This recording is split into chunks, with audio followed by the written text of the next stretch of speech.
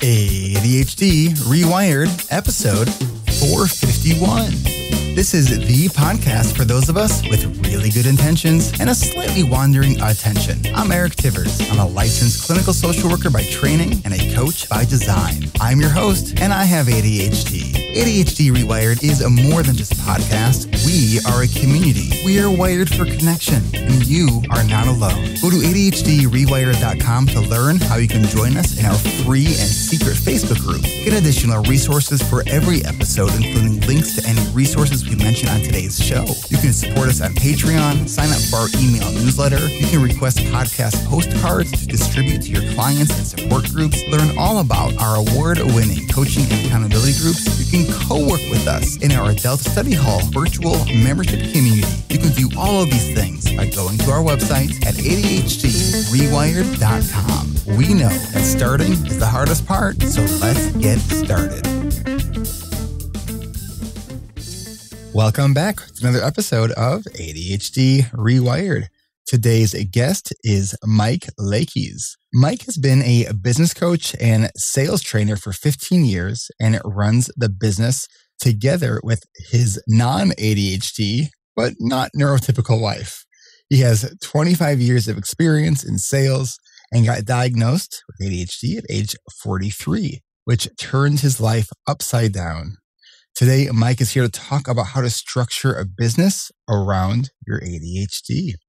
Mike, welcome to the podcast. I'm happy to be here.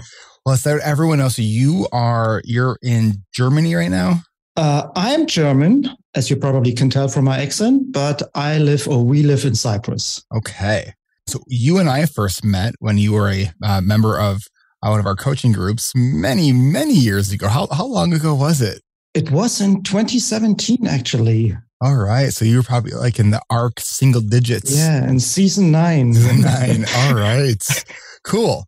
So since then, you've been building this business. So let's kind of dive right into this. So were you in business before you started your own business? Yes, a couple of times. I mean, I founded my first business together with a colleague during college time. Okay. And I left the business afterwards, which was a big mistake because today it's one of the largest SAP partners in Germany. Whoops. Well, this is one of those decisions in your life, you know. And then I actually started two other business. Then I started a sales career, but after my sales career, I started two other business, and these two failed. One was the e-commerce business. The other was kind of a consulting business. What doesn't kill you just makes you a bit wiser. If you're looking for the lessons. Yeah, if you're looking for the lessons. And actually, this business that we have today was founded by my wife. And exactly this month, 20 years ago. Oh. And I joined a while later. And together we established all the sales training and business coaching part. This is the journey. And so you were diagnosed at 43. And how old are you now? I'm 50. Okay. So 7 years ago, you were diagnosed. Mm-hmm. You've been in business, working with your wife for about 15 years. What brought you to that diagnosis? What was going on? Oh, this is kind of another, I can say, funny story.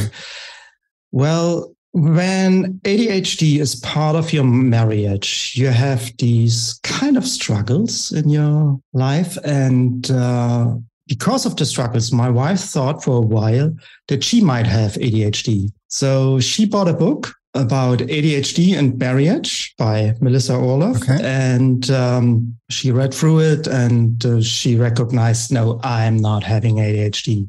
But then during an argument, I thought maybe it's a good idea to grab this book, just if I could find some advice to deal with the situation. And I read through the first couple of pages and I immediately realized that's me, what Melissa is talking about. That's exactly me. And this was the start. And a short while after I got my diagnosis, which approved my guess. And it was not easy that time because it destroyed my whole self-image. It's, I didn't really struggle in school. I was good in school. I was amongst the best in college. I didn't have any problems with learning or something like that. I was always good in that. And now realizing that I have ADHD, and at this time, I didn't really know what it meant, to be honest, was kind of a bummer. So in what ways was ADHD kind of showing up for you? A lot of times it was struggling with emotions, impulsive behavior, shouting out when I'm, and time blindness. When I thought I forgot a task for, let's say, a week, my wife looked at the notes: a week, 9 months. And my wife always says I was struggling with starting a project and finishing the last 5% of a project. Those are the two hardest parts of any project. Yes, exactly. And when I didn't notice at this time, but when I don't get the information out of my head immediately, I tend to forget the things. When you have a business and this kind of struggles, this kind of problems, it doesn't make life much easier, Yeah, and in the beginning, I didn't really know how to deal with it because the diagnosis, the process of the diagnosis in Germany is rather like in a developing country. How so? You don't get much help. You don't get much healthy advice, of good advice. I must say, I worked with 2 coaches rather soon, but they didn't really help. I mean, they got me advice like just do it and so on. And everyone with ADHD knows no. That's not how it works. It's a problem of ADHD, Do they suggest that you should maybe just consider writing a to-do list? And have you considered a calendar? Yeah, but what they didn't really get is that not only the ADHD was the problem, it was a problem with my identity as well, because I wasn't able to get at grips to accept ADHD. What did that mean for you? Accepting ADHD, it's like, for me, it's owning it, I have ADHD and it's not good. It's not bad. It's ADHD and it's me and it's okay. I never bought really into this ADHD is a gift kind of thing. Yeah, I think that you and I kind of agree on that. If it's a gift, where's the gift receipt? Because it's a pain in the ass. Yeah, it can be. But I learned a lot from it, and the good thing is, it forced me, when I was finally able to accept it, it forced me to think in different ways, to approach, especially work, to approach business in different ways. I mean, a huge part of it was, to be honest, your ADHD reWired coaching group. This was a huge part of it, because seeing all the other peoples there and having the possibility to exchange with them, to talk about your problems openly, and to see young people, old people in all kind of professions. It was a really healthy experience. And this was kind of a start for me to get at grips, to be able to accept my ADHD. I think, I don't know how I actually remember this, but I think that I remember in our last session of group, I remember you saying that one of the things you learned from being in group was that your problems actually weren't that special or unique. Do you remember saying that? Yes, absolutely. Because when we think we're the only ones going, in our minds, it makes the problem that much more challenging. Because if we're the only ones going through something, well, what the hell are we supposed to do about that, right? Yeah. But when we realize, there's lots of other people who are kind of going through these similar struggles, and they're kind of getting through this stuff and figuring these things out, so can I. Yeah, it gives you a different perspective on your own and on your problems. And sometimes that's all you need to find a solution, to find a way. When we're looking at in ADHD, there's a lot of stuff out there that says, we know that a lot of people with ADHD are entrepreneurs. I don't know if we actually know if that's actually like scientifically a valid statement. Like it makes sense in some regards that like maybe, but just because something might make sense intuitively doesn't mean that's accurate. So I do think that there's a lot of people who come in contact with people like myself who do, ADHD coaching, who are entrepreneurs. I think that we still don't know is there an overrepresentation of ADHD in entrepreneurship. I personally love being a self-employed, having my own business as a person with ADHD, because if I mess up the rules, they're only my rules that I messed up versus I messed up somebody else's rules that I either didn't understand or got late or behind on something, right? So for me, it's like, I can completely build this business in a way that works for me. And it sounds like you've done the same thing. Yes, exactly. I don't know if ADHD makes you, well, there is actually a study it's not that old. It's 2-3 years old, a study from France. They studied over 800 small business owners in France. And it seems that if you have ADHD, your tendency to become an entrepreneur is higher than with a neurotypical person. So they are more prone to this idea of becoming your own boss. But the question for me is always, does it mean that you are a better entrepreneur with ADHD? And that's not necessarily true. I mean, you're probably more of a risk taker with ADHD. That is true. And that was the study approved. But all the other things, well, not so much. And you have to be able, or you have to learn how to adapt and how to bend things around you. Because what I find is people with ADHD, they want to be free. They don't want to be part in a fixed corporate kind of structure. They want to break out. And that's absolutely reasonable. That's how most people start a business.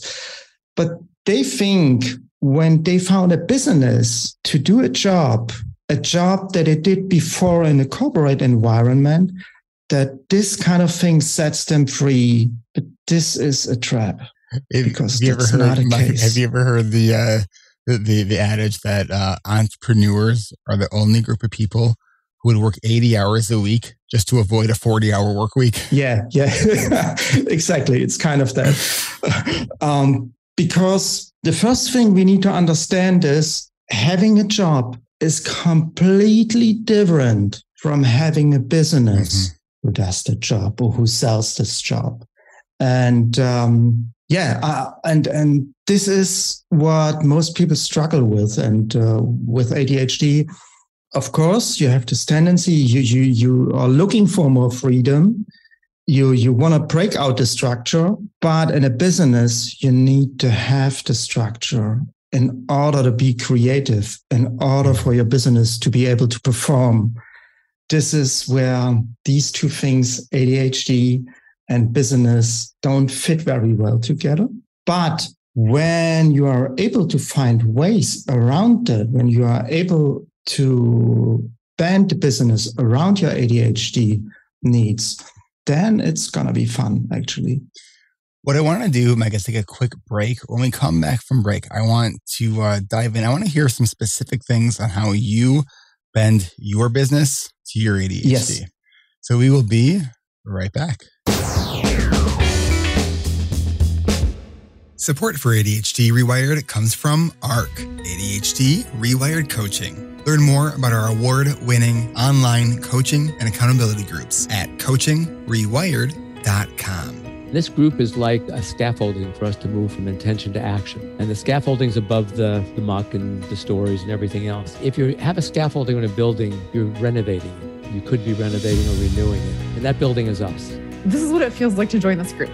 In a world of many kinds of boats, I have tried to be on a crew with specific skills that were never useful. I would try to help, but either slow down the boat, add loads of work for myself or someone else. And then I joined this group.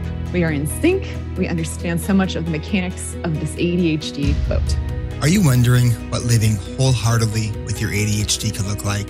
Or do you already have a vision of where you want to be, but keep finding yourself spinning your wheels? What would be the impact if you could build a foundation to support your wholehearted life beside other adults with ADHD who just get it? If you're done with overwhelm and are ready to charge forward with your wildly important goals, then this is the group you've been looking for. If you're thinking about joining this group, there's really nothing like being with a bunch of ADHDers, and that we're a really remarkably diverse group of people. I was surprised at how varied everyone was, except for the one thing, which is that we all have ADHD. This group of strangers, we got together and we came into this thing thinking we were our own special kind of broken. But we grew together, uplifted each other, and saw how we're not broken and we're not alone. It's giving you the push to relax into it, to be gentle with yourself, experiment, tweak, laugh, cry, and just like accept and be more open. If you're thinking about joining this group, I've never liked the idea for myself of any kind of group coaching or therapy or support groups. I've always figured my difficulties were so severe that I needed the full attention of an individual coach or therapist. However, group coaching through ARC has been more beneficial than I possibly could have imagined.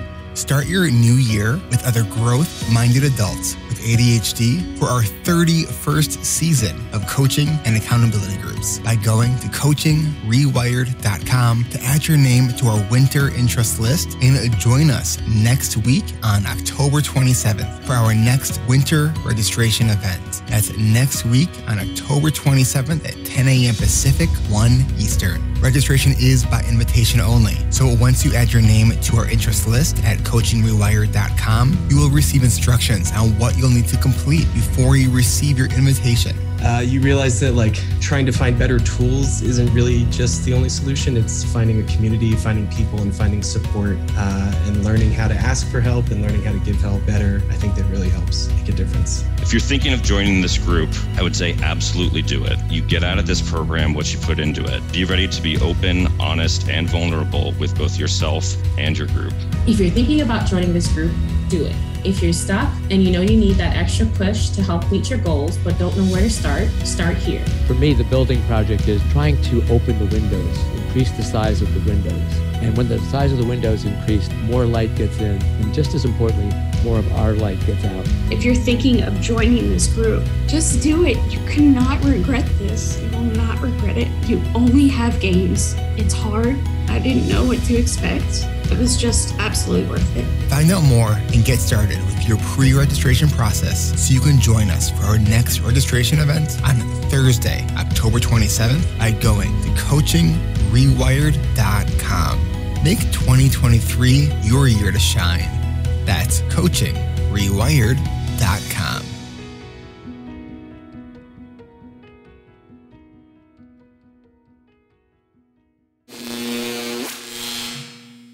All right, we are back. So, Mike, right before the break, I asked you I want you to share with us how you bend your business to your ADHD. You know, we've said here on the podcast, we say in our coaching groups that a big part of being successful with ADHD is you got to bend the world to you. So let's talk. We're now talking about this in the realm of our businesses. So how have you bent your business to your ADHD? Well, the good thing about the business is what you just said before the break. You can make your own rules. This is what my wife said from the very beginning. My business, my rules. And it starts with, how do you want your business to be in order to serve you? For example, when my wife started 20 years ago, it was absolutely normal in Germany to have, for example, your phone number on the webpage that everybody can call you, every potential client can call you. It was absolutely normal that you have an email on your webpage and all the stuff so that people can reach you all the time. And this was the first thing we got rid of. No longer a phone number on the webpage. No disturbing during work hours or something like that. And explain why. There are 3 reasons. One reason is all about ADHD. When you're in the middle of, let's say, writing an article and someone calls you, it can happen that you get not into this article again for the rest of the day. Or ever. Or ever. Yeah, absolutely. The second reason is we found out that there is no point being available all day long because potential client might have an urge to call you out of a mood, but that doesn't necessarily mean that he or she has some true interest in your products or your services. And being available all the time is sending the wrong signal out, because if you signal that you are available all the time, I mean, what are you really shouting out into the world? What you really say is, I got nothing better to do. I'm sitting at my desk all day long because I don't have any clients, because I'm not successful at all. Mm-hmm. You know, I mean, look at you. You have this tight process even for setting up an podcast interview. You know, Mm-hmm. you're not available for everybody, anybody just in the mood of calling you. These are kind of small decisions. And from there, it's kind of fractalizing. It gets bigger and bigger. And it comes down to how you make decisions, how you set up a sales process, how you do marketing, how you do administrative stuff, and all this thing. Also, like what you're willing and not willing to do, right? Yes, exactly. And I mean, I was always good at learning. I love to learn new things. I can work through courses all day long, but that doesn't bring you anywhere. And this is how we do decision making today, is you need to be able to figure out with a little exercise within seconds, what part of your business you need to focus on right now. You know, a lot of people say, well, you need to track everything. You have to record all the numbers and all the stuff. But with ADHD, it's so easy to get lost in all these numbers. It's so easy to make a whole workday all about numbers without getting to a decision. This is just an example. We simplified the decision-making process by dividing a business in 5 parts. With a couple of criteria for every part, you're able to figure out what you need to focus on, whether it's lead generation or sales or retention part or delivery part, whatsoever. You know, well, if you start with it, okay, you might need 15, 20 minutes, okay. But with a little training, you do this in 2 minutes without any numbers. Say more, you know, because I'm asking this. You know, last several months I've been working with a business accelerator program through a company called 2X, and so right now they're having us build out a lot of these dashboards, which I have very happily delegated that to Lisa, my assistant, to actually set up the dashboard, because the way I sort of am is I value the data that sort of research can give you.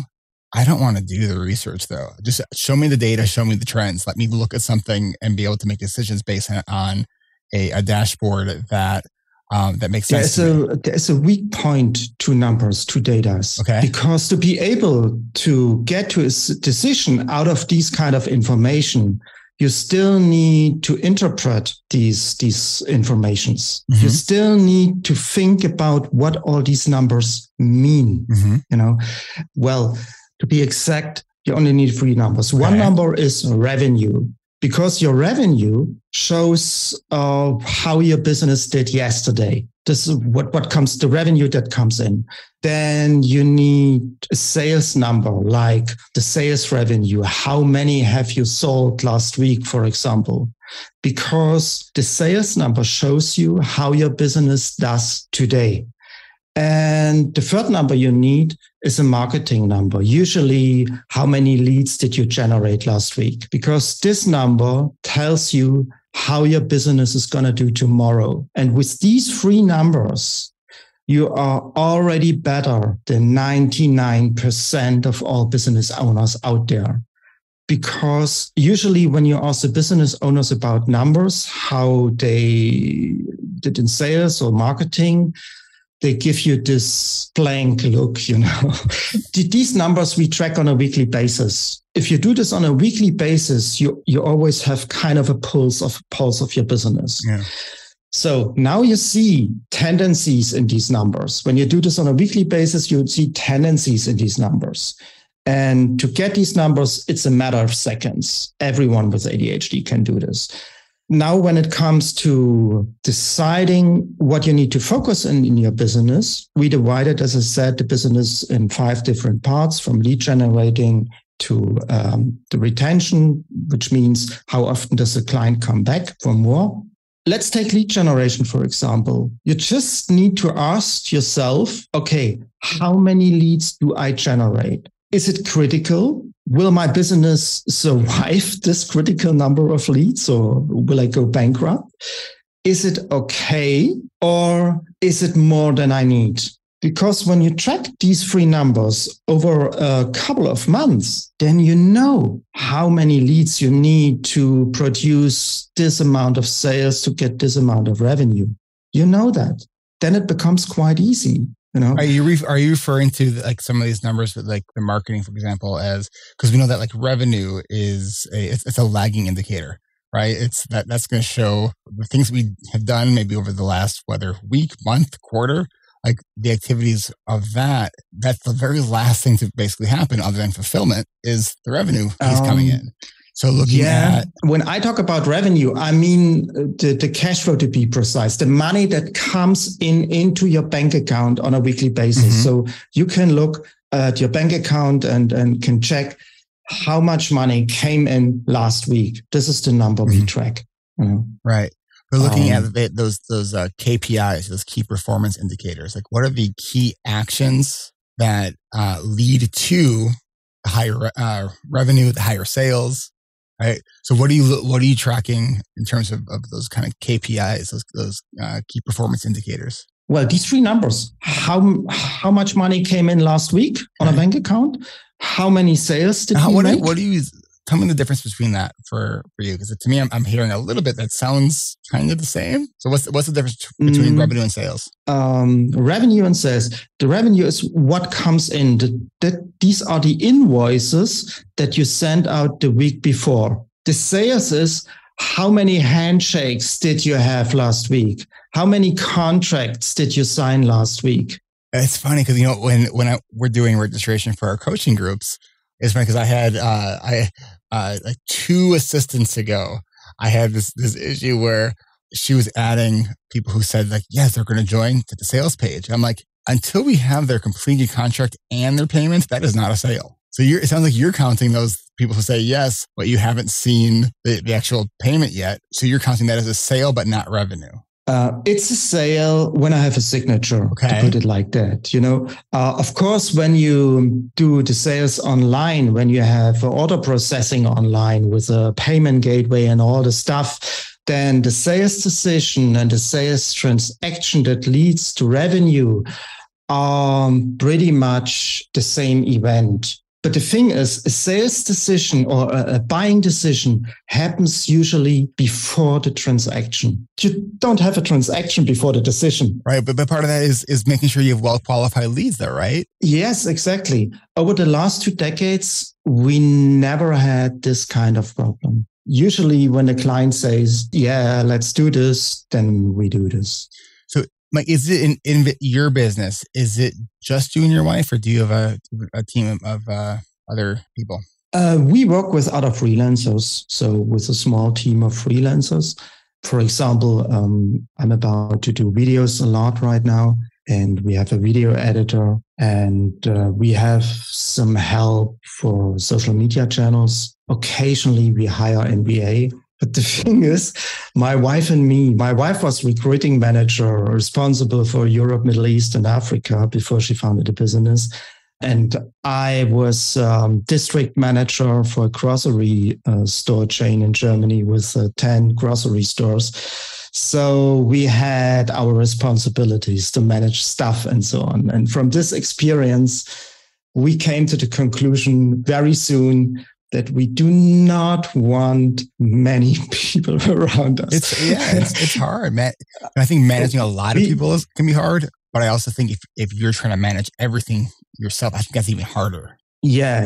And I studied business informatics, which really plays a big role right now, because it's so crazy. You cannot imagine how much you can automate in your business. Share some things that people might not, people who maybe are starting maybe service-based businesses or maybe online e-commerce businesses. What are some of the things that people might be surprised by that you can actually automate? Yeah, one thing what people are really cannot believe until they see it, you can start a sales conversation completely automated. Yeah. A personal sales conversation. What tool do you use? Just a question. The best thing is, a good example is because many of the listeners here probably have a website and all these things. And probably a lot of website owners offer this kind of freebie, this kind of lead magnet, where people can leave their email address and get a PDF or a checklist or whatever in return. A lot of people think about an email welcome series or something like that, but you can use this. I mean, there was someone on your website showing some interest, so much interest that he or she left the email address so that you can send something in return.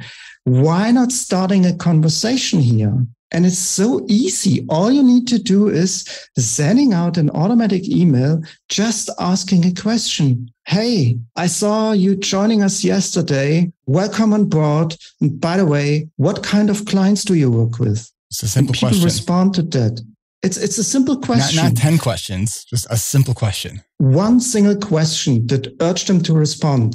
And then they answer with, I'm in health management, or I'm in logistics and I have this kind of clients, blah, blah, blah, blah, blah, blah.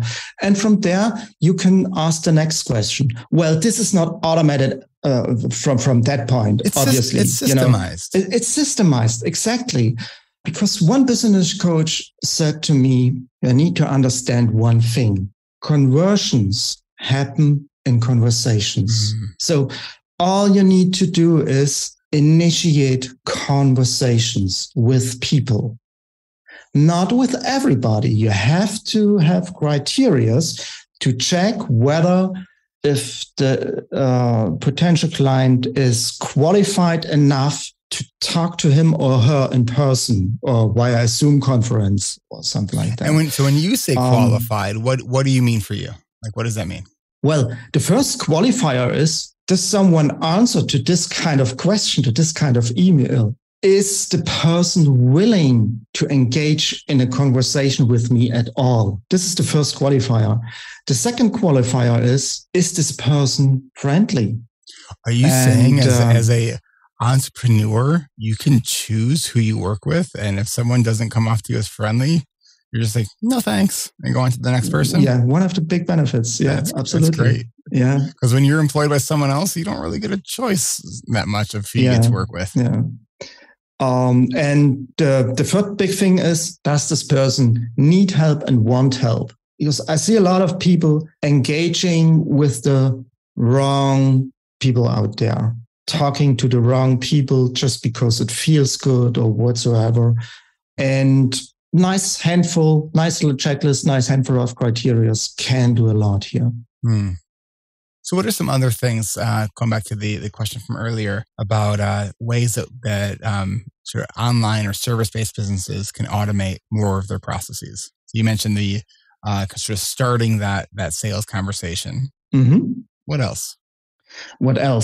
Let's say someone is engaged right now with you and wants finally talk with you. You also can completely automate this process. There is no need to fill out a form where you respond via email.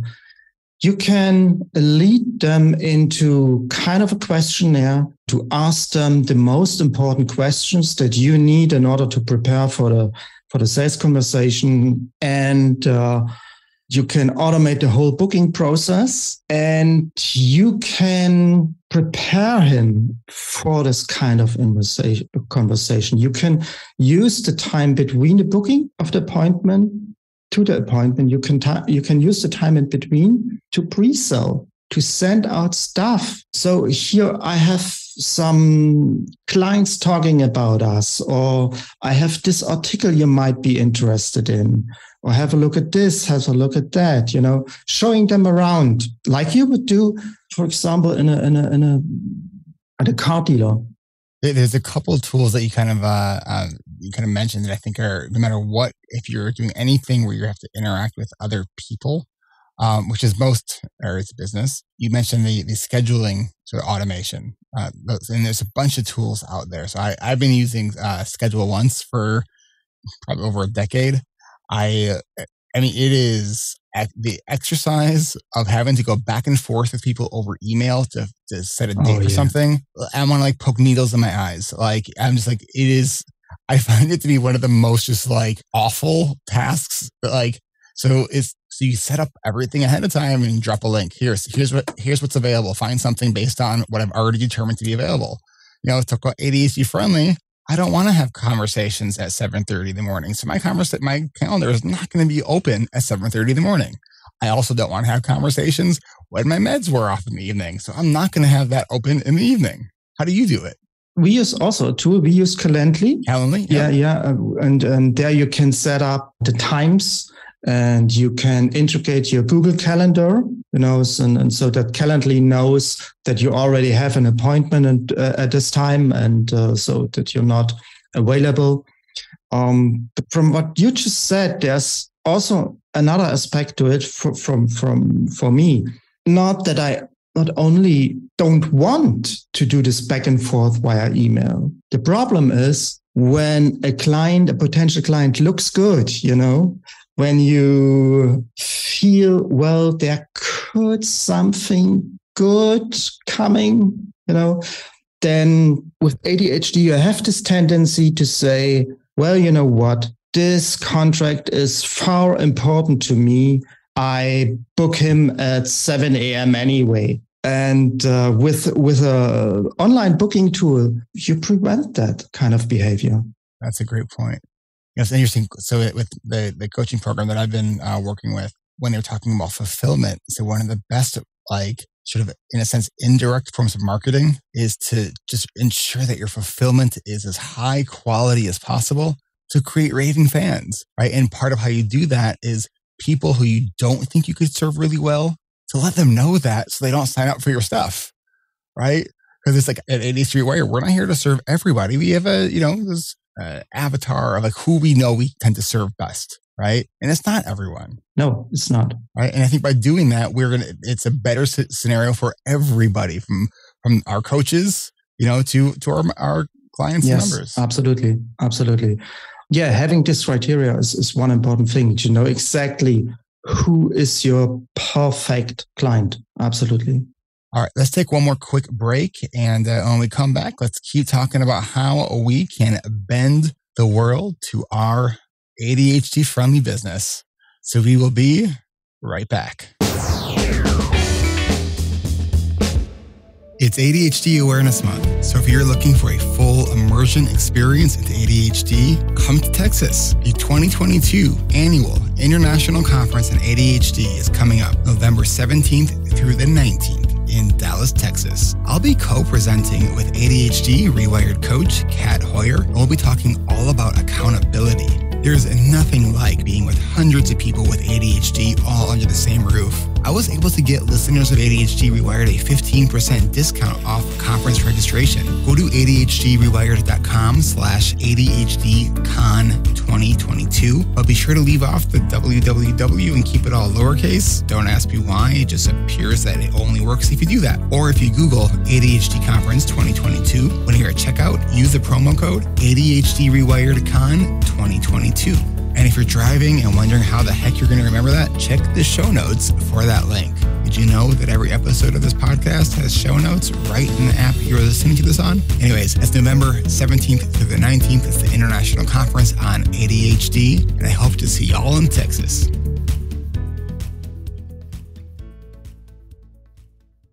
Support for ADHD reWired comes from you.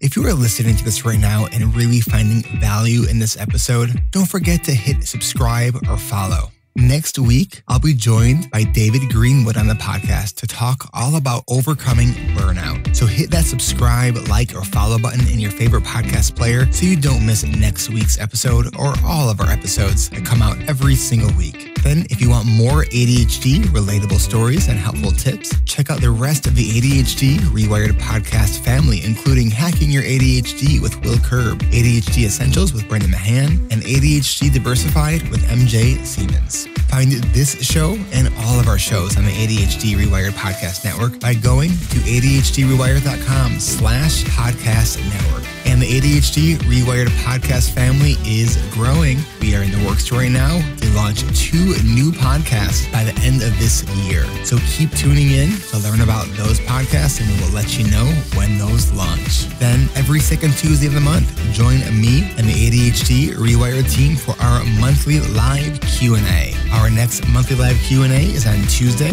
November 8th at 10:30 a.m. Pacific, 1:30 p.m. Eastern. The best way to listen live and to interact with us and other listeners is to join us on Zoom by going to ADHDrewired.com/events. Thank you for taking the time to listen to this show and all of our shows. Your support means the world to us. And hey, it is still ADHD Awareness Month, so help spread ADHD awareness by sharing this episode with someone who you think would benefit from hearing it. Discover more from ADHD Rewired by going to ADHDrewired.com. That's ADHDrewired.com.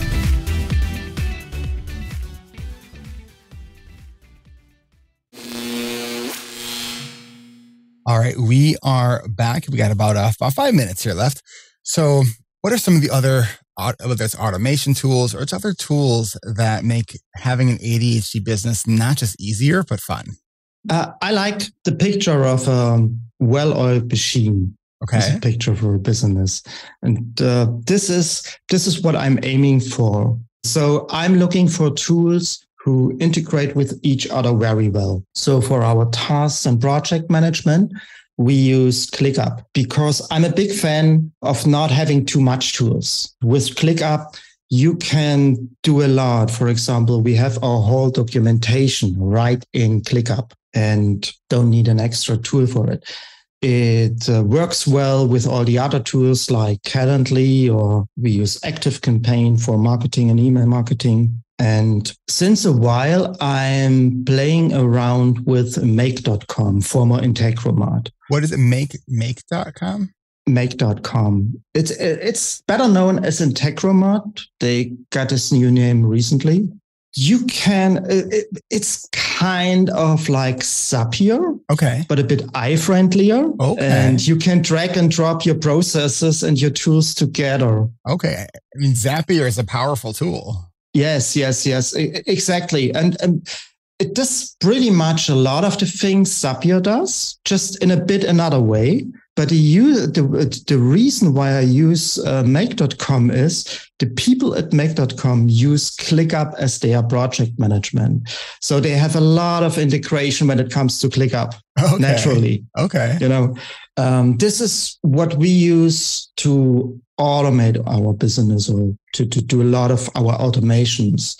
Other tools I use is Workflowy, just for idea generation, for outline of coaching programs or training programs for company clients. And I would say that, Evernote for note taking. This is just kind of a second brain. I feel like I haven't heard a lot of people still using Evernote.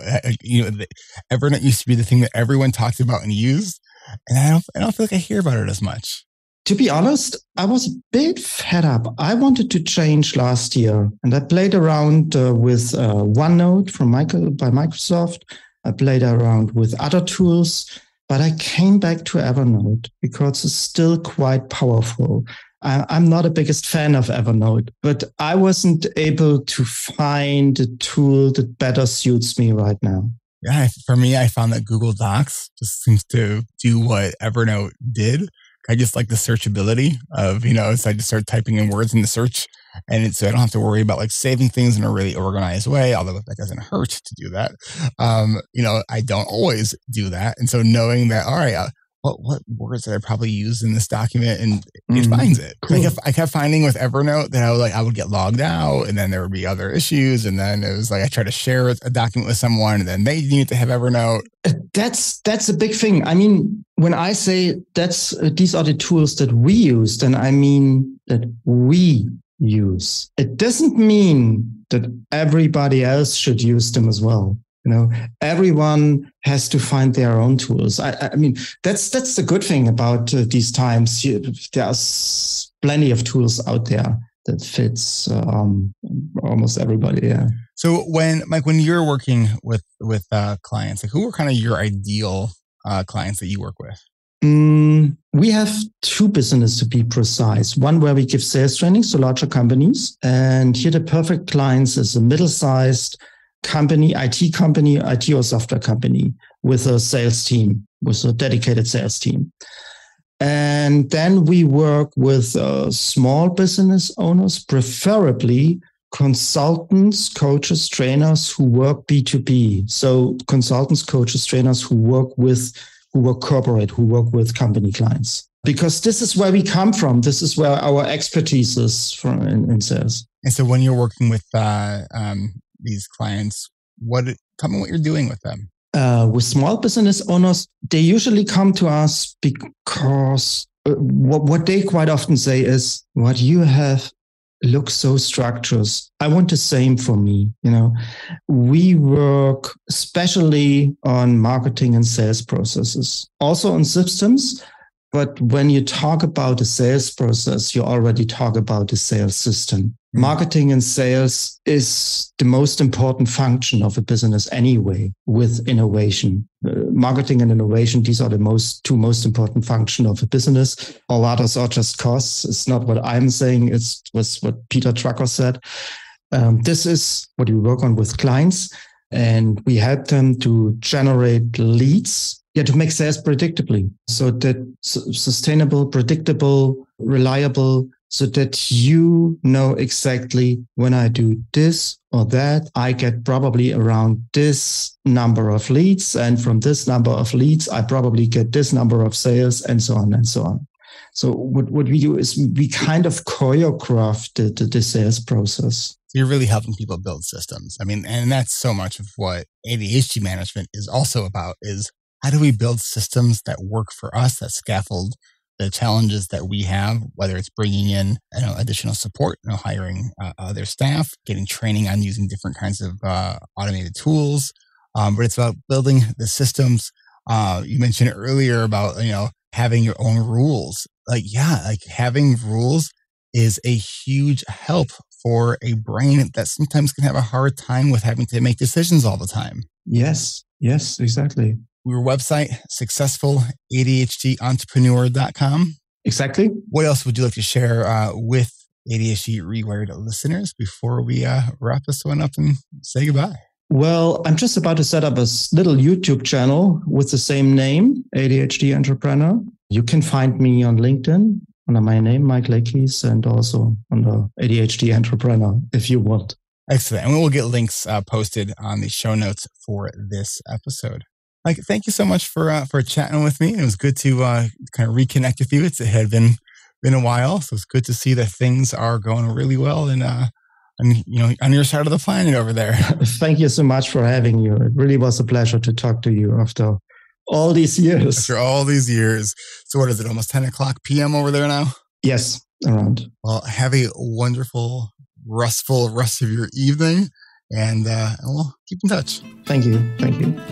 This is Eric Tivers. Thank you for listening, and congratulations for making it to the end. ADHD reWired is more than just a podcast. We are a community focused on learning, growing, and connection. The website is ADHDrewired.com. You can find time-stamped summaries and additional resources for each episode. Apply to join our free and secret Facebook community.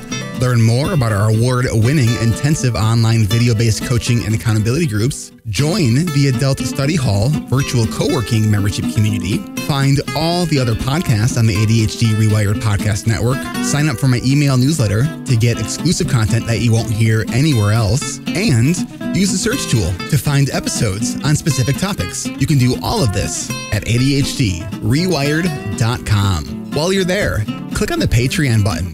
If you are a regular listener, consider making a monthly contribution by becoming a patron. If you are able to financially support my work, it would mean a lot. This show is free to you, the listener, but it's not free to produce. Plus, patrons get cool perks like ad-free episodes and access to recordings of coaching calls, and $25 a month patrons can join me once a month for a group coaching call. You can follow me on Twitter at Eric Tivers. You can like our Facebook page at facebook.com/ADHD Rewired. If you're a coach, therapist, or related professional, connect with me on LinkedIn at linkedin.com/Eric Tivers. Subscribe to ADHD Rewired on YouTube to see selective interviews and other videos I've made. Podcasts change lives. You can make a difference in someone's life by spreading the word about this podcast. Mention it in your online communities on Facebook, Twitter, Reddit, or wherever you hang out online. And be sure to share it with your friends, family, your therapists, your coaches, doctors, siblings, parents.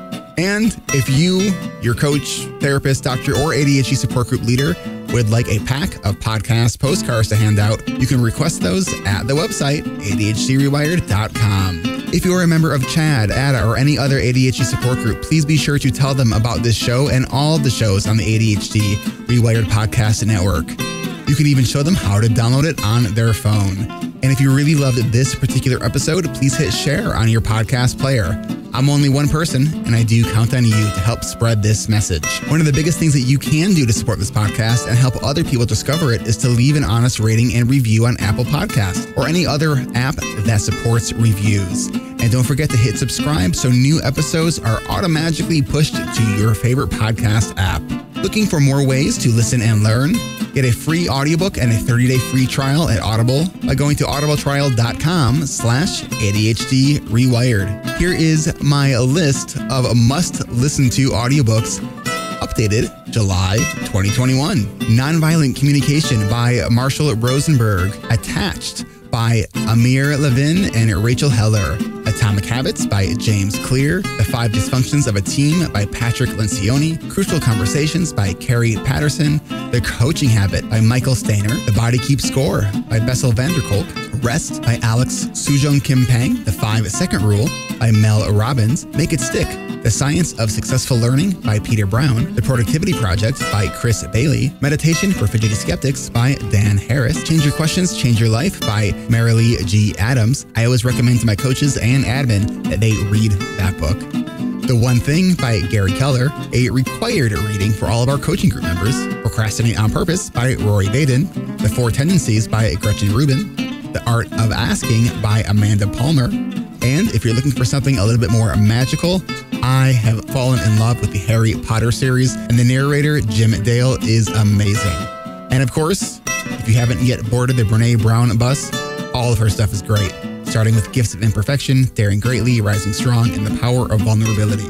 And if you're an entrepreneur or leader, be sure to check out her book, Dare to Lead. Do you have something that you would like to share?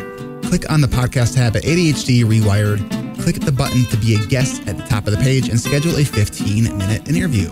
This is Eric Tivers, reminding you to keep learning, growing, and connecting. Self-care is not selfish. No matter what you get done or don't get done, you are still enough. And no matter how hard it feels, we can do hard things. And we don't need to do them in the hardest way possible. Thanks for listening. I'll catch you next week.